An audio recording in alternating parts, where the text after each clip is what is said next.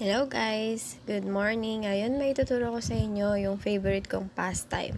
Pero sa pastime na ito, di lang siya basta malilibang ka. Kikita ka din. Kaya ako siya naging favorite pastime. Kasi kikita ka ng pera dito. Yung kita mo dito, depende kung gaano ka kasipag sa pag-claim ng BTC, ng Satoshi.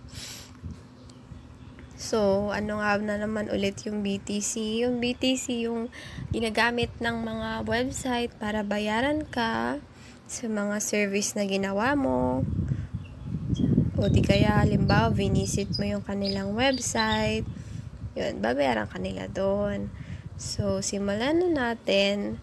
Ang website natin na gagamitin ngayon ay yung Coinpot. So, unang-una, syempre, dapat meron kang Coinpot. Una, dapat mag-register ka muna sa website na yon. Kapag naka-register ka na, magsisend sila sa'yo ng authorization bago ka makapag-sign in. Kagaya nito, Coinpot sign in authorization kasi mahigpit ang security ng Coinpot. Magsisend sa'yo sila ng email na ganito. Upon sign in, tas click mo lang yung link para makapunta ka sa website ng Coinpot. Dito guys, only claim. So, meaning, only money din. Antayin lang natin. Tapos, ituturo ko rin sa inyo kung paano kayo mabilis makaka-earn ng BTC. Kasi, may trick talaga dito. Kung di mo gagamitan to ng trick, matatagalan ka bago ka makakuha ng money. Okay, refresh lang natin. Ang tagal. Yung una kong claim dito, parang inabot yata ako ng 1 month.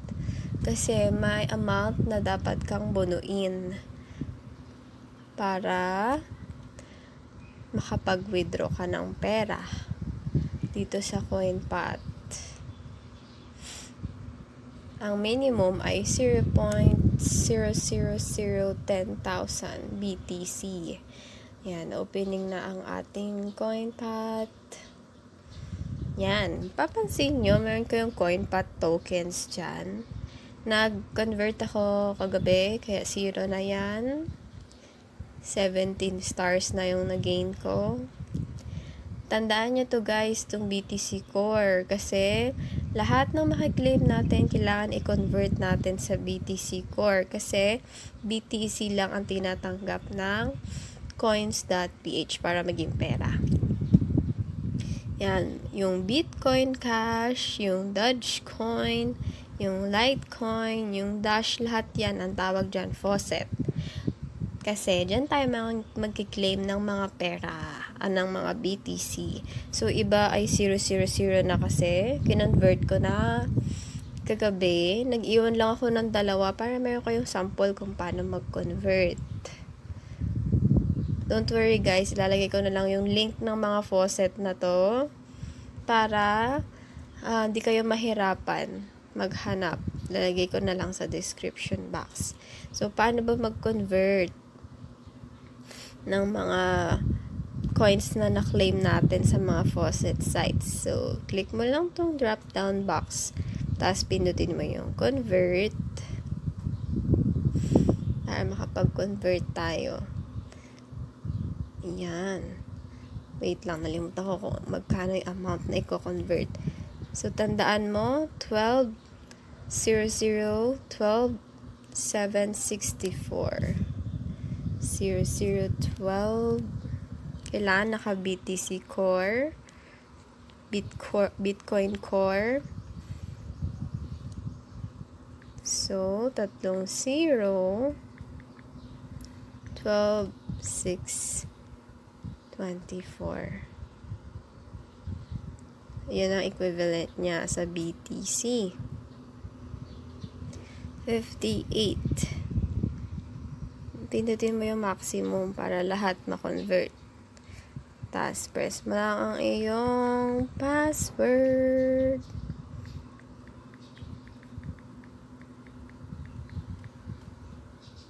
Press mo ang convert. Yan. Completed na siya, guys. Check natin dito sa dashboard kung na-convert na talaga siya.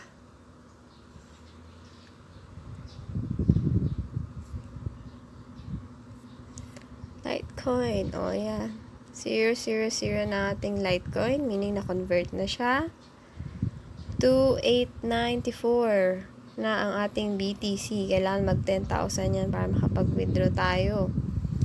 So, ito namang dash. 11,366. Tatlong 0. 11,000. Kailangan naka-Bitcoin Core. Doon. 0.30. 11,000. Ilan na nga yun? 266. Maximum na natin. Password natin.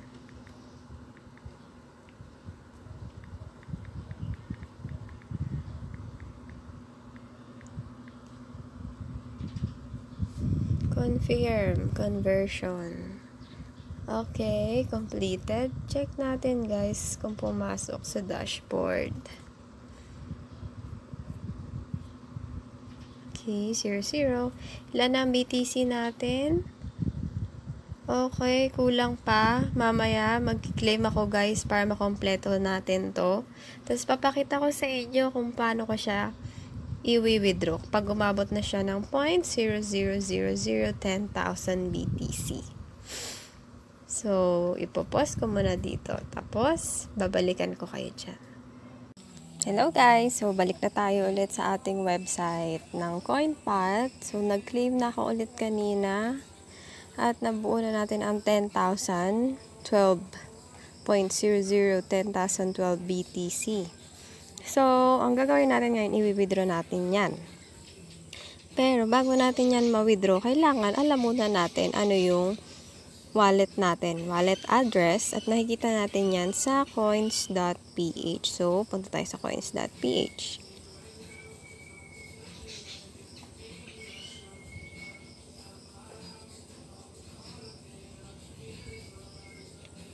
Login lang tayo sa ating coins.ph.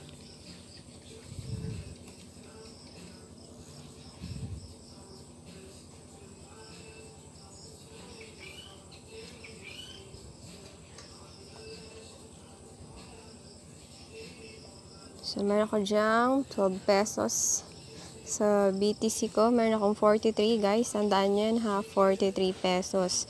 So, madadagdagan yan kapag na-receive na natin yung ating i-claim na pera from Coinpot.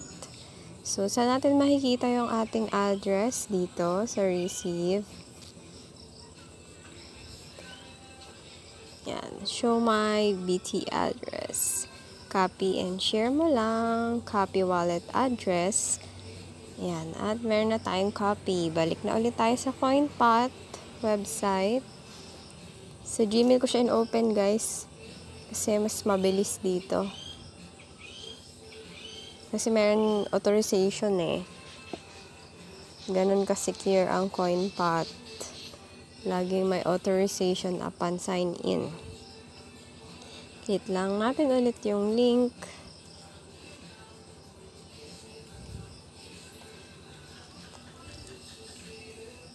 Okay, pwede na tayong mag-withdraw, guys. Yan na natin yung 9 tokens na yan. Next, ano na lang, claim na lang yan.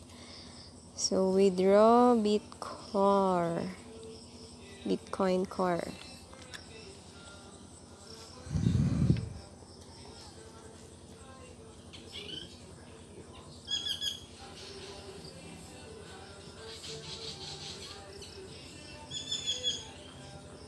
Okay, so ayan.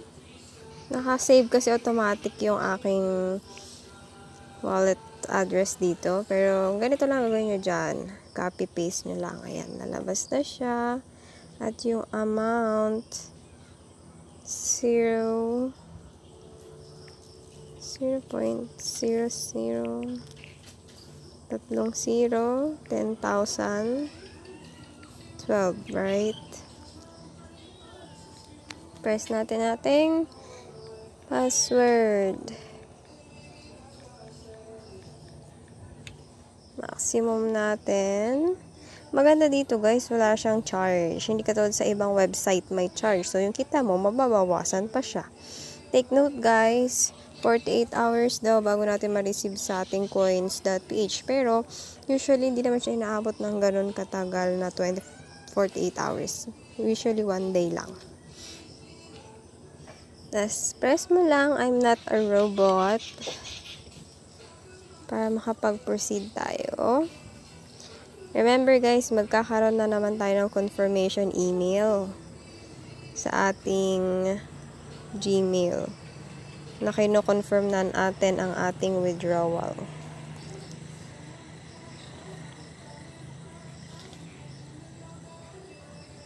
Okay, so magsisend daw sila ng tayo sa Gmail.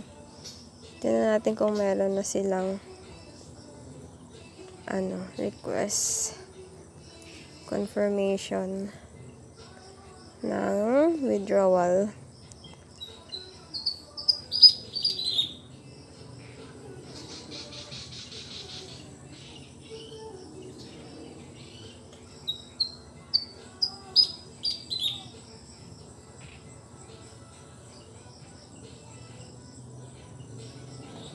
So, mamaya pa siguro yan, guys. Antayin muna natin yung email na isi-send ng Coinpot, tapos i-confirm natin yun para makapag-withdraw tayo. So, i-merge ko na lang lahat ng video para lahat makita nyo. By the way, guys, papakita ko pala sa inyo kung saan kayo mag-claim. Bibigyan kayo ng example kung paano mag-claim. Sa isang faucet na pinagkukuhanan natin ng coins,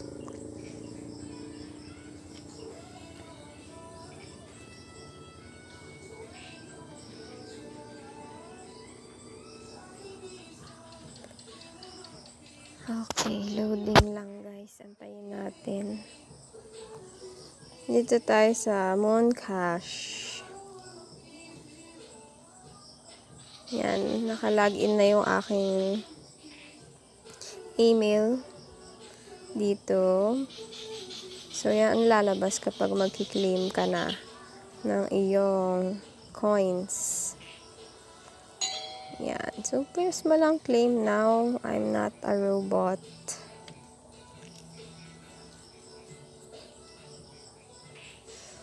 Wait lang natin.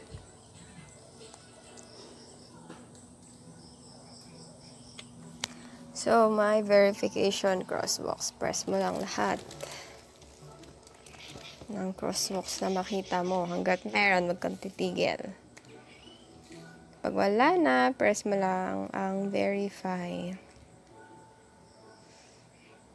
Okay, verify.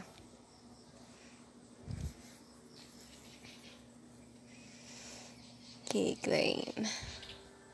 At automatically, mapupunta na yan sa ating coins.ph. Kasi bago ka nung nag-sign up ka dito, hiningi na nila yung email or Coinpot address. Minsan nagloloko siya kay guys, uulitin mo lang.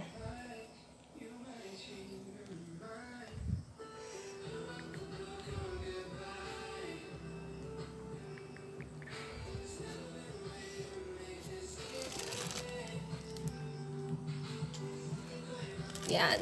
Okay, so na-claim na natin. Check natin sa ating Coinpot. Your Coinpot account kung pumasok.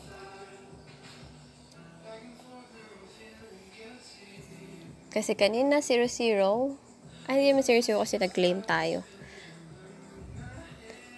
Kailangan ng password guys. Kasi huwag tayo dito mag-sign. Punta ulit tayong Gmail kasi mas mabilis dun. Para hindi na tayo mag-sign in ulit. Yun yung trick na ginagawa ko guys. Para hindi na ako pa ulit-ulit mag-sign in. Nagamit ko na lang yung dati kong authorization. Email. Para hindi ulit-ulit sign in. Pampaubos oras lang. Okay.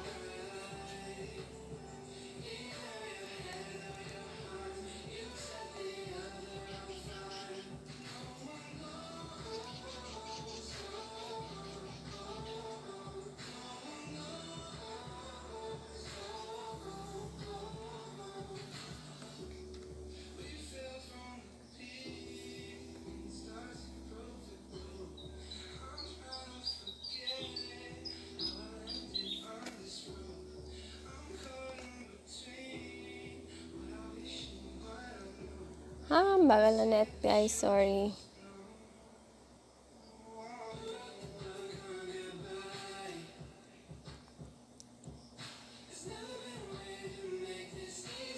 Yan. Automatically ka namang magpo-prompt sa iyong dashboard kapag prines mo yung link from sa faucet natin.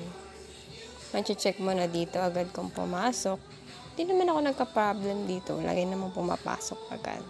Yan yung Moon Cash natin. Bitcoin Cash. Pumasok siya. 265. Okay. So, antayin natin yung email, guys. Mapakita ko sa inyo.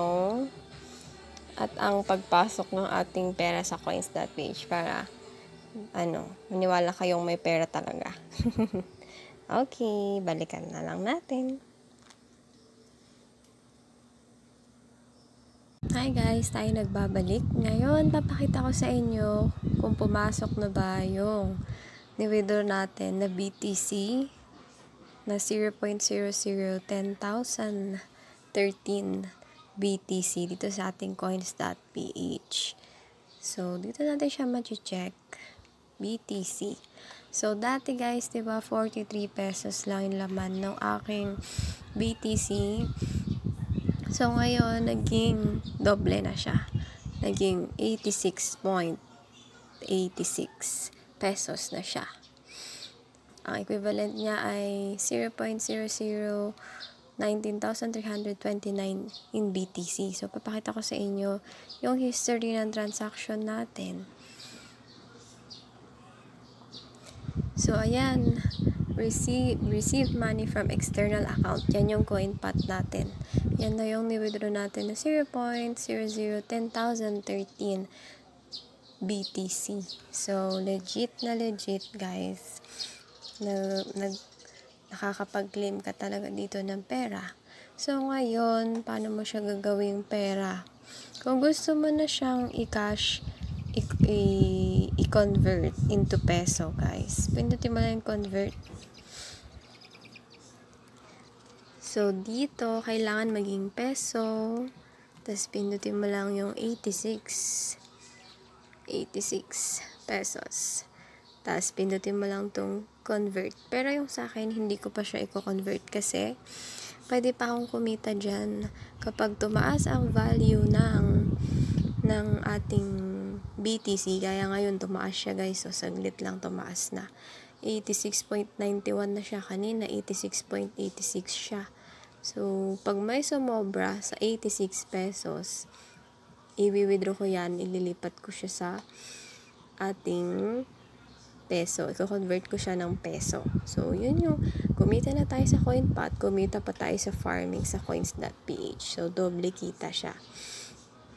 Just a few reminders, guys, kapag mag-withdraw kayo, kailangan yung link na binigay sa inyo ni Coinpot, yung confirmation link ng withdrawal, within 60 minutes dapat ma-confirm nyo yun, maklik nyo kasi mag-e-expire siya.